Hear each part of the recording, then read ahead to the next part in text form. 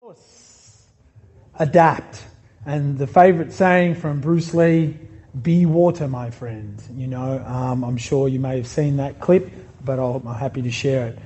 Adapting, be water, is you've got to, again, understand the application, and you probably will if you've already done martial arts to an extent. Things happen, an injury, staying back at work, some concerns at home, supporting family members, so many factors and things that can affect your consistency, your routine, your momentum, but we need to learn to adapt, and that is also the environment you're in. Can people help? Can your partner help?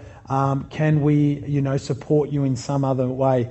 A lot of people tend to forget that side of it because their base and foundation hasn't been, set, and as I've gestured in all the topics I've raised. So adapting is a very important part, towards, again, not having that fork in the road that, stops you from doing whatever your goals and intentions are.